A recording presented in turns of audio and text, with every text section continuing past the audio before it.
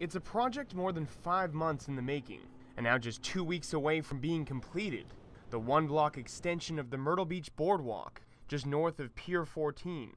The biggest challenges we had this summer really was just the weather. Sarah Jeffcoat is the spokeswoman for Palmetto Corporation, the company constructing the extension. She says the number of rainy days this summer, as well as a delay in a delivery of specially treated materials, caused a slight delay. It had to do with just how the lumber was specially treated and the type of material we were required to use.